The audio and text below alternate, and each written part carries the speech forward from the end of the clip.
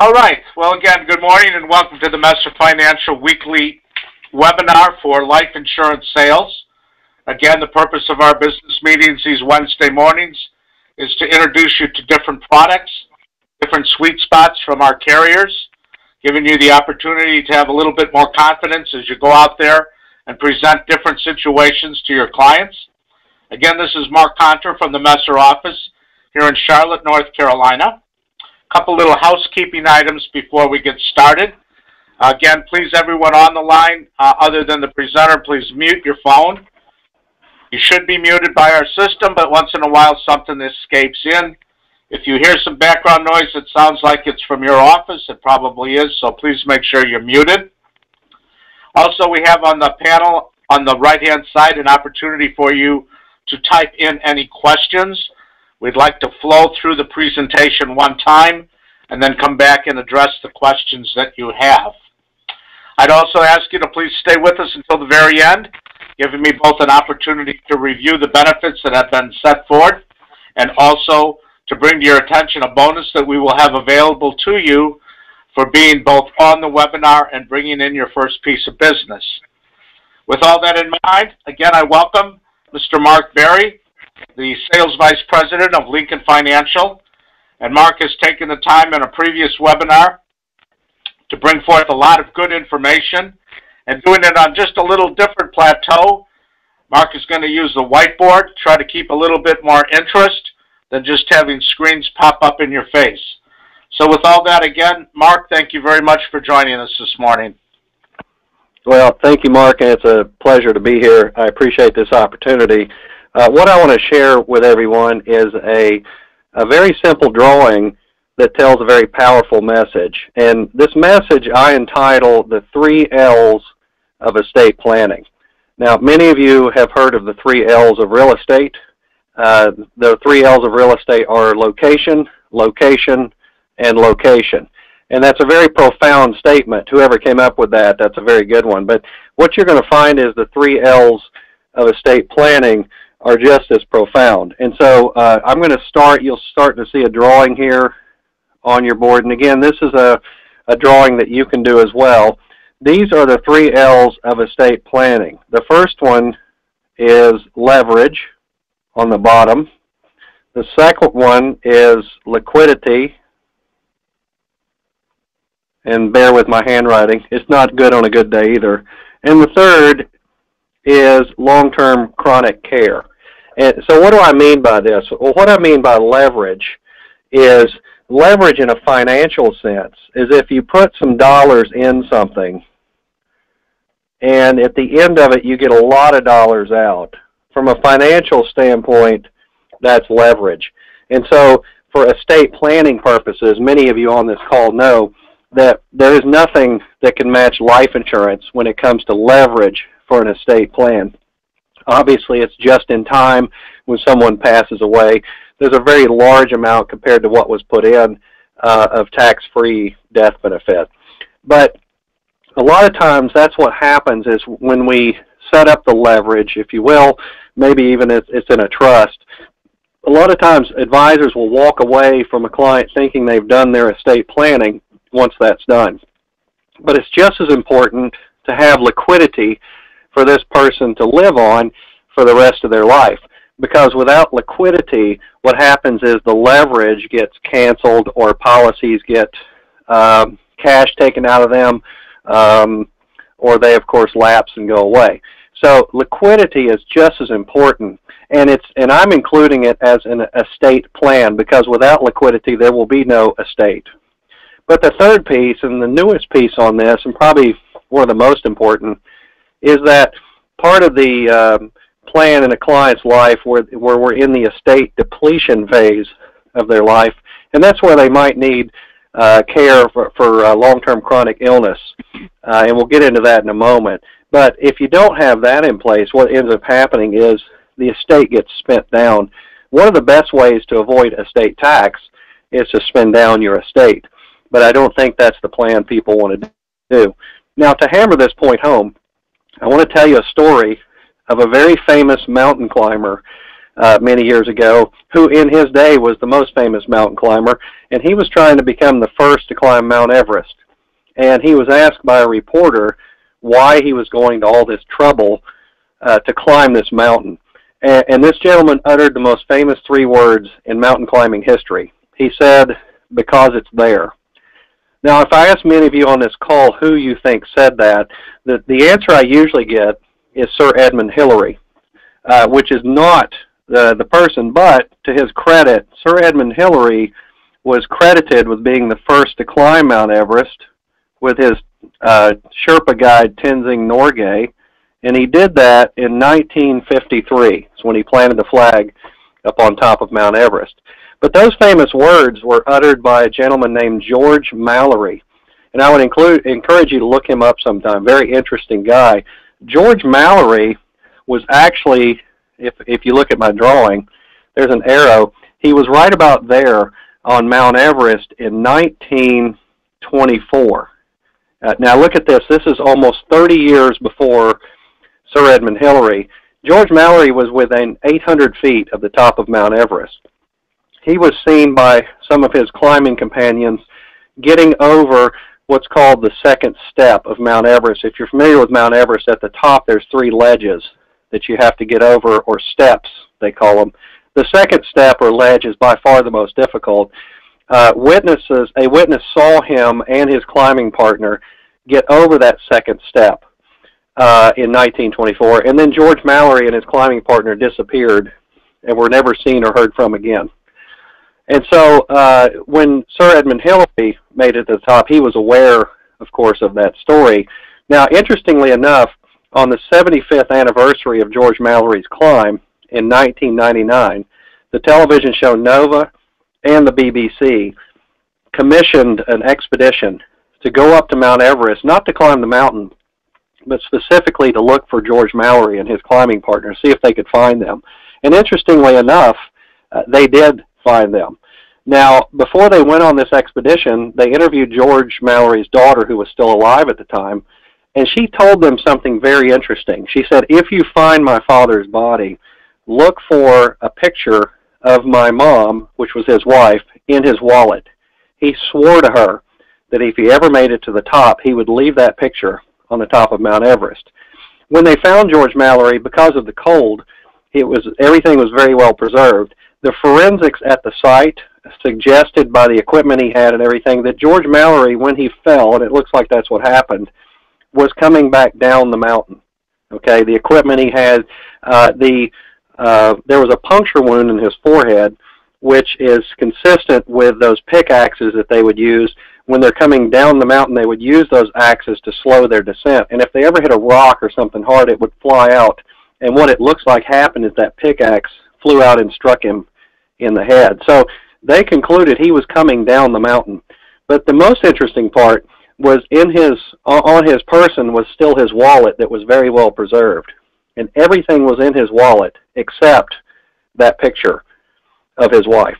And so, the question becomes, was George Mallory the first to climb Mount Everest? No one, of course, will ever know. But Sir Edmund Hillary was very aware of that. And Sir Edmund Hillary said that it's not good enough just to make it to the top of the mountain. In order for it to really count, you have to make it back down safely. And that's the point of this drawing. It's not good enough anymore to just plan for a client's retirement to get them to retirement, right, to the top, if you will. It's just as important to plan for their entire life. And that's where I feel like this message is important, is to help us understand that to get to this idea of true estate planning, it's much more than just estate tax planning. And I think that's where we're stuck. A lot of us think that if a client's not worth more than $10 million, if they're a couple, that there's no estate planning needed. But that couldn't be farther from the truth, as you can see here. It's really not about estate tax planning. It's about creating a situation where someone can pass on an estate of any size, whatever they can do. Now, the most important part of this piece that I mentioned, or at least the newest part, is this LTC part of this, the downward part of this drawing, the part that George Mallory did not make it on. Now, one of the things that comes up a lot is when we talk to clients about becoming a chronic illness patient, we kind of blow through the criteria, right? We'll mention to a client that means either you have a cognitive impairment, such as Alzheimer's, which is a mental disability, or they lose the ability physically to do 2 of 6 activities of daily living. Now, it's interesting, if I ask many of you on this call if you could name all 6 of the activities of daily living, some of you probably could, but I think most of the time my experience is with a group of financial professionals or insurance professionals, we struggle with all 6. A lot of us can get 4 or 5. I usually joke if with a room full of all of us, with about 20 minutes, we could probably get all 6 of them. But so what I want to do is give you an easy way to remember all 6. And I call this the ABCs of ADLs. And that's what I call it. ADL, of course, being activity of daily living. And so I'm going to share with you the ABCs of ADLs. The A, if you want to write this down, is simply ADLs. It helps you remember what we're talking about. So the first one, B, is bathing. And hopefully you can read partially my handwriting there. C is continence.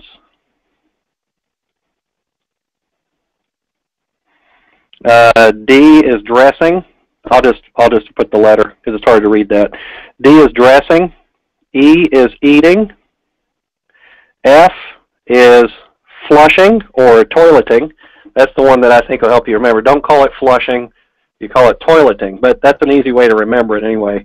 And then G is getting up or transferring, right? So if you go through this list and you can memorize this, I think a lot of you would be able to recite the 6 activities of daily living if you can put it in this alphabetical order here. So that's a free gift to you today for being on the call. Now, why do I go to all this trouble? What does this matter?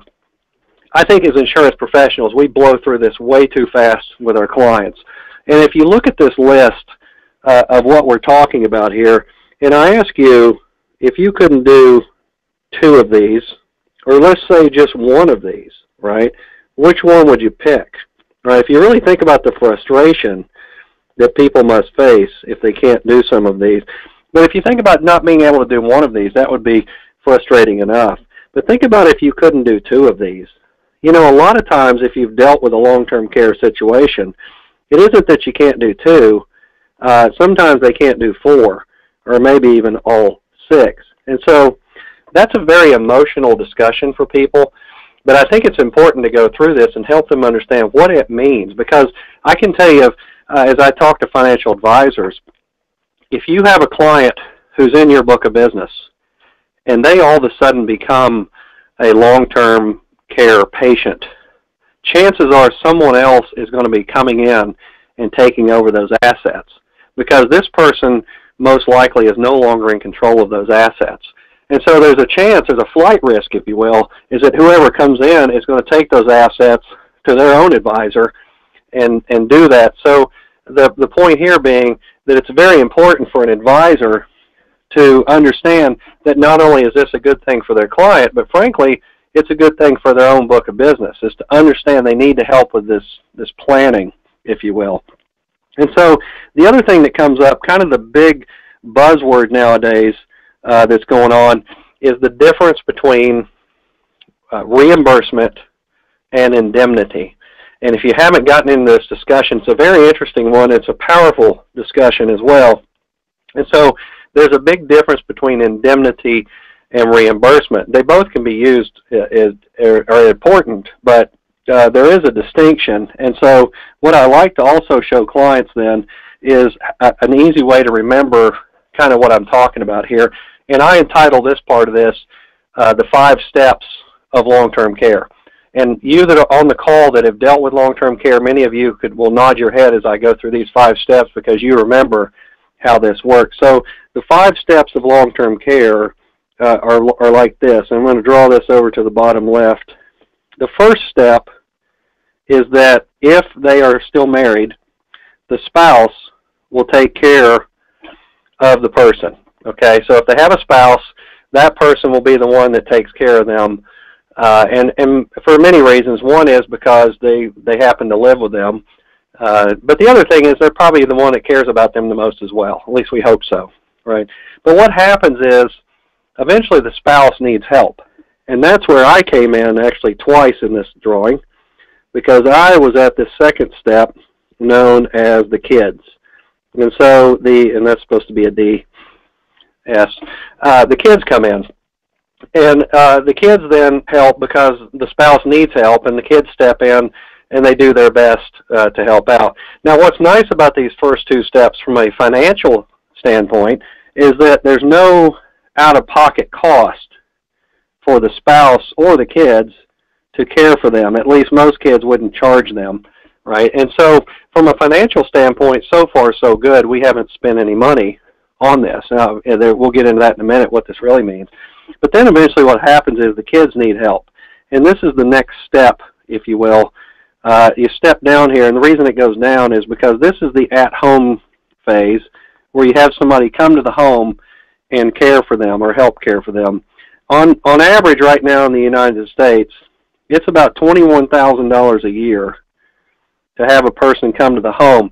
And this is a part-time thing. This isn't moving in. This is just coming in, administering meds, helping with physical therapy or bathing or whatever. So that would be the next step, is that you get the at-home care. And it doesn't seem to be showing up there, but it'll get there eventually, hopefully. And so the next step after the at-home care is assisted living. And when you get to assisted living, these are beautiful facilities that provide care and help for people. And, you know, a lot of times you'll see the commercial where the lady says, "I've fallen and I can't get up." And so that's what we're talking about here. Assisted living right now on average is around $42,000 a year. And the last phase is nursing home, right? And nursing home, nobody wants to get to. But if you make it that far, it's around $91,000 or $92,000 a year. So what you get, if it'll show up here in a minute, is you get this step-down function that shows once you get past the kids, there's true out-of-pocket cost for long-term care. And it looks like I have lost my connection here, so we'll keep talking through this. But the point being is that if you have the spouse or the kids caring for this person and you have a reimbursement policy, there's no reimbursement, right? Those aren't professional costs. What a reimbursement policy does is it covers those last three phases of the care for this person. What indemnity does is it covers the first two phases. And why this is important is this. Only 22% of the long-term care patients in the United States right now are being covered in those last three phases of the steps of this drawing that you can't see. 78% of long-term care patients right now as we speak on this call are being cared for by a spouse or the kids. And there's no reimbursement available to them from a policy that has reimbursement. And the reason I go through that is life insurance policies, as many of you know on this call now, have new riders on them that offer these long-term chronic illness riders where you can accelerate the death benefit to cover this type of situation. And so those are many times indemnity. And that's where we can cover these first two phases, because what happens with indemnity is that you actually get a check coming to the people, to whoever's in control of this, to help them with these costs. It's typically up to an IRS per diem, okay? And that's how we get this covered. And so if you can talk to clients about this idea, too, of having these indemnity type riders, and maybe even addition to an existing long-term care policy, now what you're talking about is a true, complete, holistic estate plan. And that's kind of the point back to the drawing here, is that the leverage at the bottom is most of the time covered with life insurance. Of course, liquidity can come in many forms.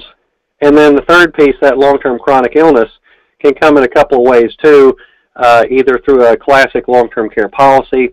There's a Lincoln policy known as MoneyGuard that can help with this. Both of those are reimbursement, but also the new riders in these policies. Now, unfortunately, it doesn't look like we're going to be able to show anything because I believe I've lost connection, Mark, and I apologize for that. Can't fix that. But what I wanted to do was take a moment and talk about a specific type of product that's available that can cover all three of these. And I call it a hybrid product, but many of you can sell these as well. This would be any permanent life insurance policy that has a cash value component to it that also has the rider. And that, of course, is very popular. Lincoln's most popular one right now is known as VUL1. This is a variable product, but it has a cash component to it as well, but it's a guaranteed death benefit. And so that's what I'm getting at is any of these policies, and there's a few of them out there on the market, but if you can offer all three of those in one product, what we're really talking about is a situation where it looks like I've been totally disconnected now, Mark, so hopefully that's up there. But it's a situation where you can offer this product. Now, I have my internal partner on here, Aviel Johnson, and Aviel, they're not going to be able to see the screen, but I wanted, if you could step through real quick some of the features of the product, best you can, to explain what we're talking about all three of those. So, Aviel? I don't believe we have Aviel. So, is everyone able to hear me? There you are. Go ahead, Aviel. Okay. Thanks. Thanks, Mark. Okay. I actually am able to see your screen, Mark. I'm not sure if anyone else can at this point. Oh, good. If you can see it, that's great. Okay. So as Mark mentioned, Lincoln does have a product that can provide your client with the leverage, liquidity, and that long-term chronic care coverage, and that's the VUL1. So if you're not able to see it, we were going to show you here a VUL1 illustration for a 45-year-old male, excuse me, with $1 million of death benefit. So in this case, if the client were to pay an annual premium of $9,972, that leverages them to a $1 million tax-free death benefit, and that death benefit is going to be guaranteed, even if the account value drops to zero. As long as the premiums are paid, they have that death benefit. So secondly, it's going to give the client that liquidity. It has a cash value component that grows tax deferred inside of the policy. So if anyone's able to see this, on page 10, if you look at year 20, the cash value in the policy is $179,416. This type of policy, is also going to give the client the opportunity to stop paying premiums due to the market's good return. So when you hit certain accumulation value thresholds, the premiums can be stopped, and you have a guaranteed paid-up policy that can also provide liquidity and free up premium dollars. And if you're able to see on page 11, there's a symbol in year 46, an @ symbol, and that shows when the policy is paid up and premiums are no longer necessary. The VUL1 also provides the client with market-driven growth potential, with more than 75 funds to choose from, 11 fund of funds, and 3 exchange-traded funds. And also it has that long-term chronic care component. If the insured is permanently chronically ill, they're able to receive a maximum monthly benefit payment that's 2% of the gross death benefit, or the maximum IRS daily per diem limit, and it's whichever is the lesser of the two. And there's a page in this illustration as well that kind of lays that all out for you. So if you're not able to see it, we can discuss that later on. And with this rider, it also provides lapse protection. So once the client is on claim, no more premiums are required. And as Mark mentioned, it's convenient. No receipts or reimbursements are required, and the funds can be used wherever needed. So with that that's the VUL one, and if anyone has any questions on that or needs any help illustrating, I would be happy to help. So I will give it back to you, Mark. Thank you, Avielle. I think the point of all of this, and hopefully this came through, is that if you haven't talked about estate planning with your clients in a while because of the estate tax and how large it would have to be, how large of an estate they would have to be, now's a great time to bring that discussion up again, but in a different way. There's really talk about estate planning in a more holistic approach of looking at taking care of them while they're still alive as well, but certainly looking at that long-term chronic care piece at the end as well to preserve the estate that you can create. So it's really not about estate tax anymore. It's really about all three of the L's, if you will, of the leverage, liquidity, and the long-term chronic care. So with that, Mark, I'll turn it back over to you, and if there's any questions, I'm happy to try to answer them.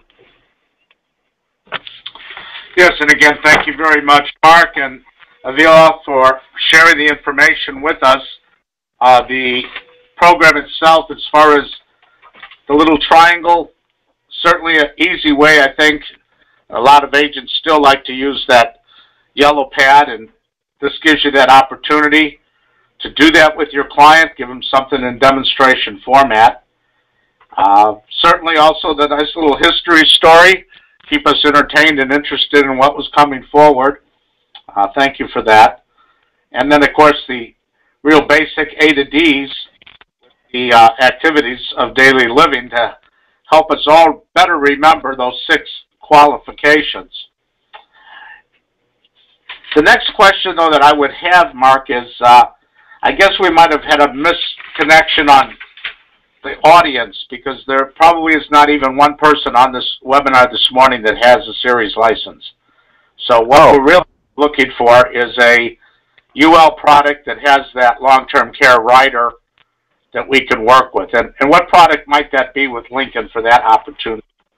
Yeah, with Lincoln, it's several. One is our guaranteed universal life that, of course, has the guaranteed death benefit component, and you can have the rider. I think almost all of our permanent products have the rider available.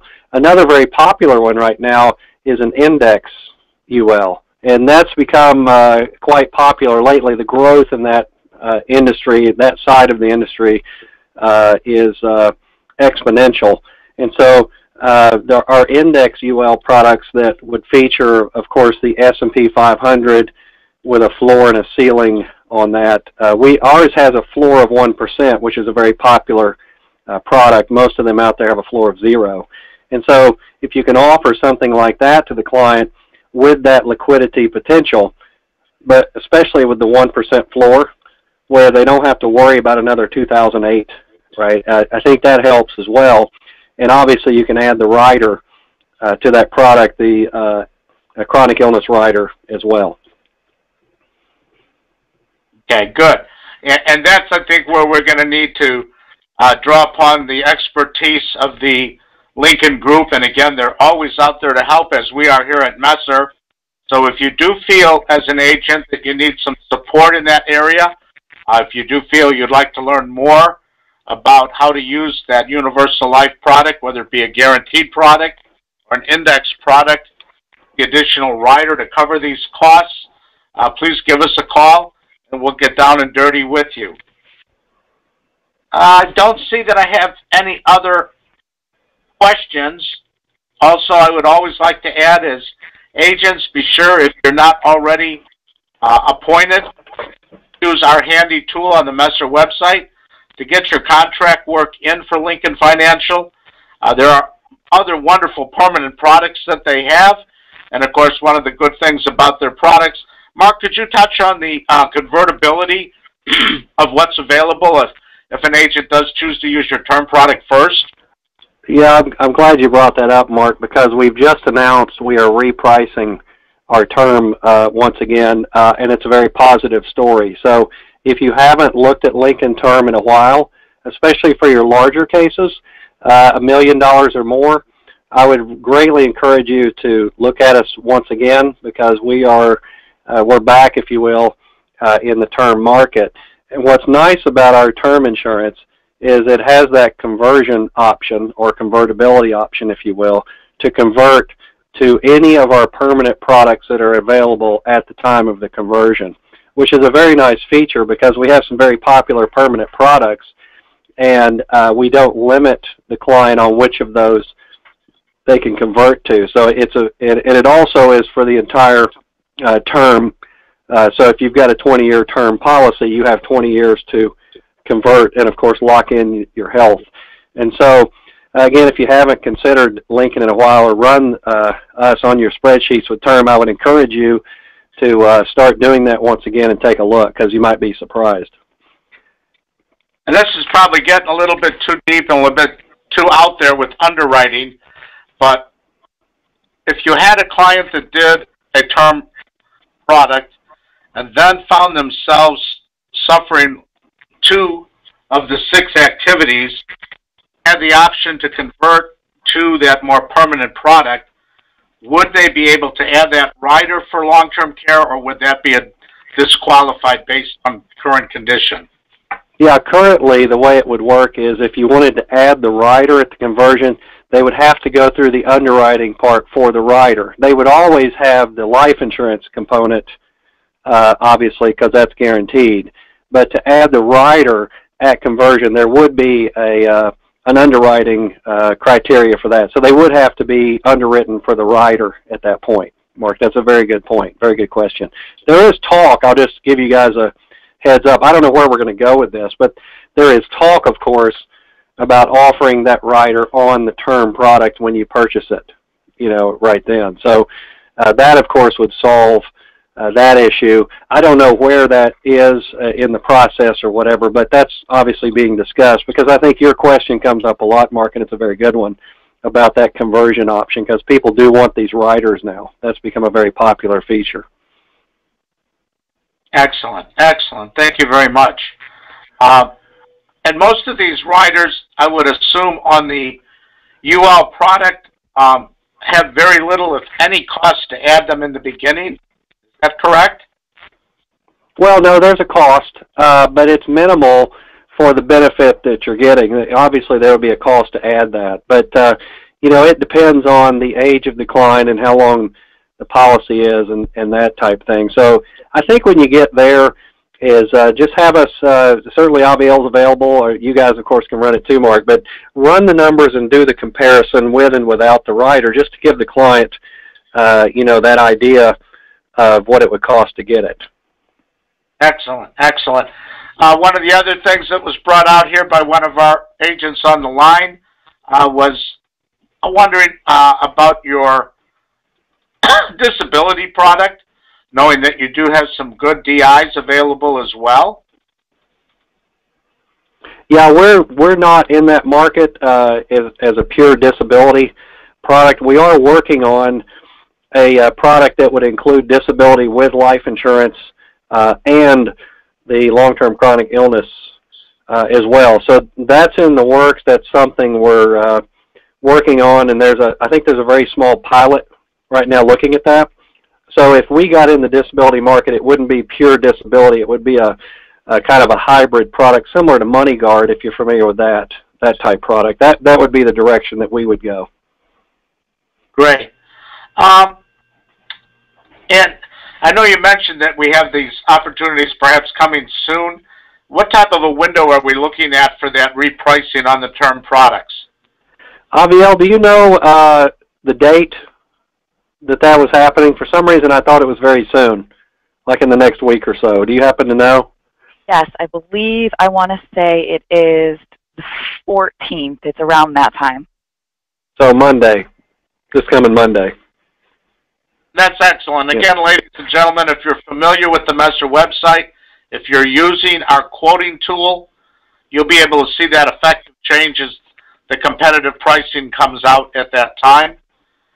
And also, just for your information, ladies and gentlemen, if you are using that quoting tool and you do see a product that you like, by clicking on that product name, it's going to tell you more about the riders, and that should verify if you have that long-term care rider with that particular product.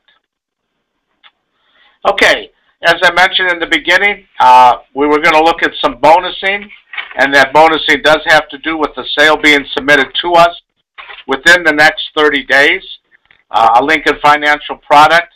And we'll open it up to any product that they have, including the newly priced term products. If you'll bring us that application in 30 days, having been registered and a participant, and your names are listed, so we know if you really were here today, we'll get that policy issued for you as quickly as possible, hopefully within 30 days of actually sending it into us, and then be able to pay you an additional $100 bonus on top of your normal commission for the sale of that product. Once again, Mark, thank you very much again for the whiteboard, making it a little more interesting and a little different.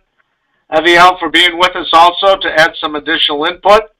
And with that again, ladies and gentlemen, we'll look forward to being together again next week on Wednesday the 16th. And we'll have our presentation at that time from another one of our carriers. Again, thank you all very much.